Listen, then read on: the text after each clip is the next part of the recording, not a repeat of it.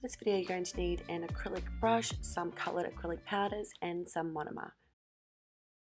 Okay, so I like to start off just by getting a nice little bead of acrylic, bleeding out the back of your brush, trying to keep a fairly dry ratio because you don't want to just kind of put your acrylic onto the nail and it just flatten out like a pancake. You want it to kind of just be sitting there and able to mold, a little bit like putty. I like to come in now and just get a little 3D brush and really start to taper the sides and take it around just as if you would to try and draw a love heart. Then you can just kind of split the love heart at the top because I love the big fat sides of a heart. That's what kind of creates some shape. Now in my classes I do give a little tip on what I do to be able to make the acrylic a little bit more workable.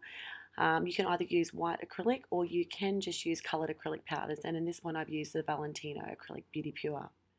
Now I like to kind of just put a little bit of interest on the nails, so I kind of don't like to do them straight in a line, a little bit to the left, a little bit to the right.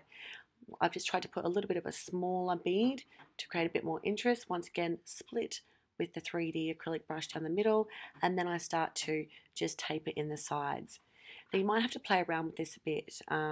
As you can see, there's a couple times where I felt like the tops of my hearts needed to be a little bit more rounder and fatter. So I just kind of take a tiny bead of acrylic and just simply put them on the ears of the hearts to make them a nice big fat round heart, because who doesn't love lots of love? So once you're happy with your heart nails, they should turn out something like this. You can do baby ones and all sorts. Just really have a bit of fun in any colour that you like.